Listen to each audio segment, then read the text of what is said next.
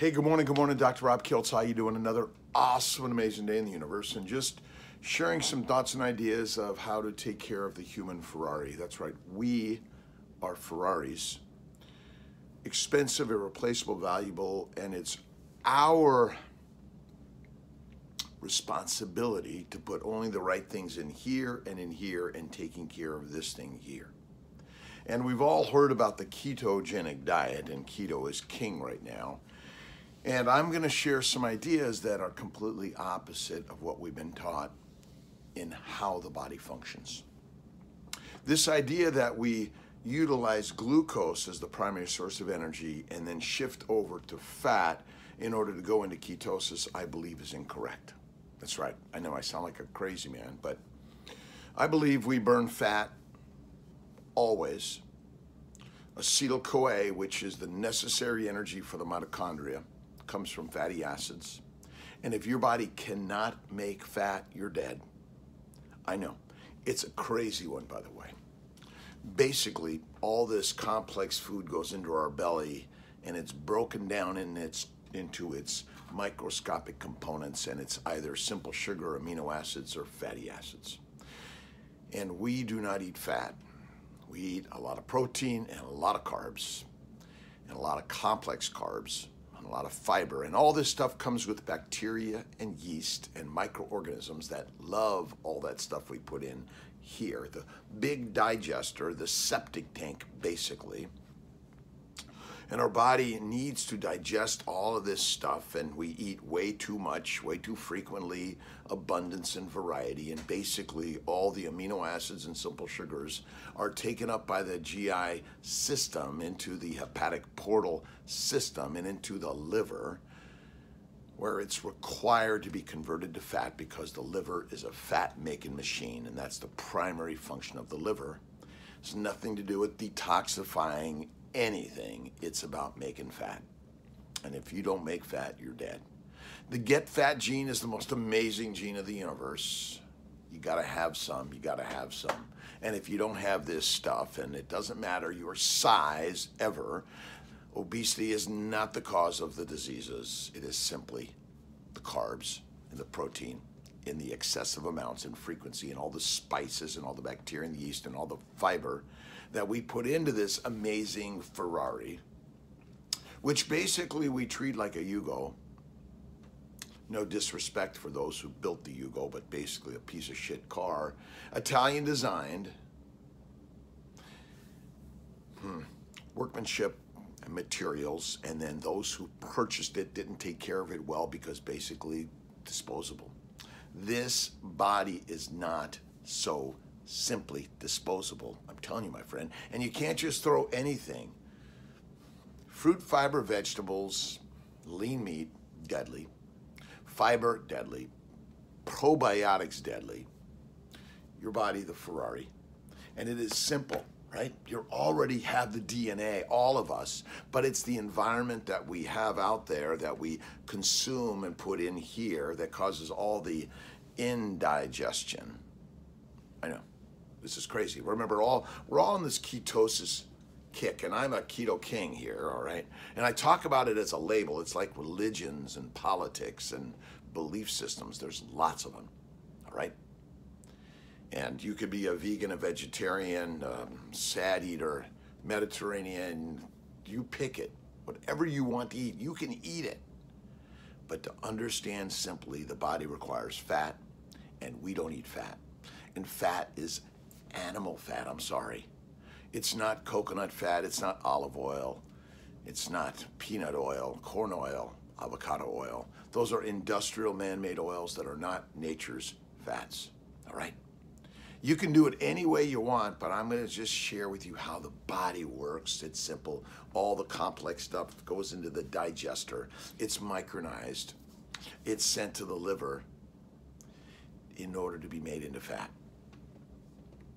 Interesting enough, when you eat real fat, it goes to the lymphatics, it goes up into the thoracic duct, it dumps into the heart where it's distributed everywhere like that because it is the energy of our body. And I know we love to have alcohol and all sorts of treats and all this fibrous stuff and fruits and vegetables and all this antioxidants, it's likely mostly bullshit. I know. Now, I'm just a simple doctor.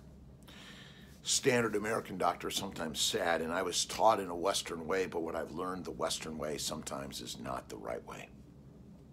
Very ancient traditions of eating less frequently, once a day at night. I know it's crazy. This stuff is the most amazing. We've seen diabetes, hypertension, cancer, arthritis, irritable bowel, even ADHD, and maybe, my bet is, yes, this is correct, even depression, anxiety, Alzheimer's are all related to inflammation.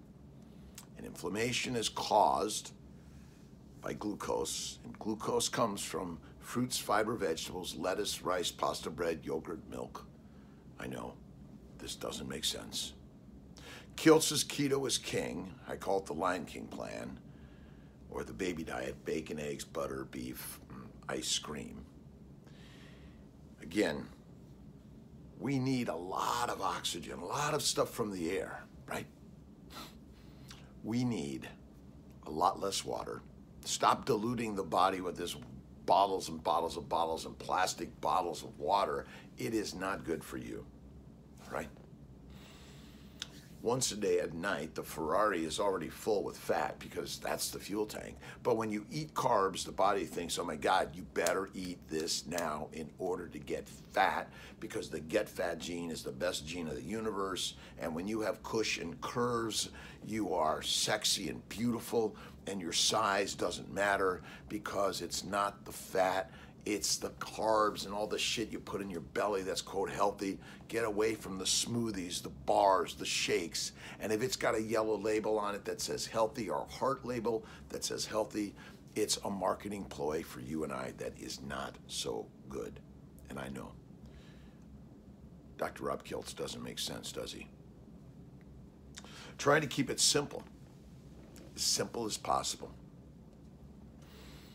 We all enjoy relationships and connections, and much of the reason I share all this is for those connections. And you can be a vegan, a vegetarian, or any food type you like. There are ways to do this, is to simplify and do it a lot less frequently, one time a day at night. That's the home run. And again, get off the treadmill. Exercise is deadly for all of us. It increases the heat in the body. Heat denatures DNA. It causes even more inflammation. And this is crazy stuff. I know that. My bet is that cancer is caused by the plant antigens, phytochemicals, the microbes that get in our body and love all the stuff in our bowels, and then the crown called the colon, which is this crown of inflammation in our gut that basically trashes the uterus, the ovaries, the tubes, the kidneys, the adrenals, the prostate, the testicles, and it's creating all these toxins that the liver does not know what to do with. Its job is not to clear it away as a detoxifier. The spleen and the pancreas are working 24/7, yes, as long as you eat complex carbs and you're eating them 3 to 6 times a day. You're basically secreting glucose into your bloodstream 24/7, 365. And that glucose damages every nook and cranny of your body. And all those healthy carbs are micronized and dustified and sent everywhere in your body. It's such a simple concept, my friends. Now, I didn't believe this, but I did it.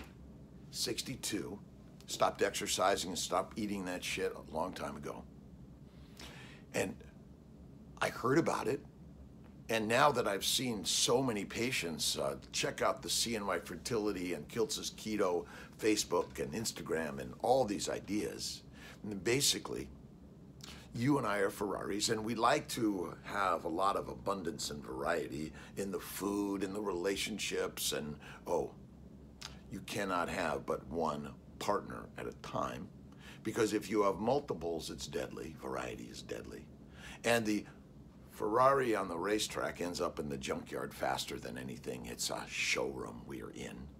This is life's showroom, by the way. Slow it down.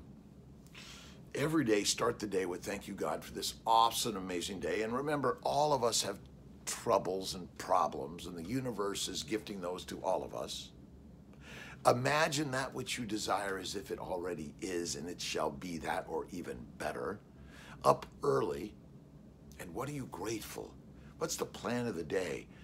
Get up and go to work, go do something. Enough of what's wrong with you or me or any of us. We're all perfect and fine. It's simple. The universe wants you to get into trouble because that's how we reproduce, by the way. The trick of the universe is stand still and be kind and generous and loving to thyself in the mirror and all others in the universe. That's it. The mind, this is the powerhouse of the universe, and put into that all the amazing, amazing connections of the universe. I got one book I've been reading, and I know I'm stepping away from a minute, but Neville Goddard, if you haven't read Neville, it's amazing and awakening imagination. And I know it goes from keto to mind to spirit to belief to something. It's all about our minds, like our stomachs, are whetted by change of food. Listen, carbs are killers. I call them carbocaine. And when you get rid of the carbs and you get rid of the inflammation in the bowels, the best happens to you and I and all of us in the universe. This is Dr. Rob Kiltz, Mind, Body, Smile, and just a little bit of Kiltz's Keto, which is king, bacon, eggs, butter, beef, and it's ice cream too. And check out my recipe on YouTube. Have an awesome and amazing day. This is Dr. Rob Kiltz. God bless to you.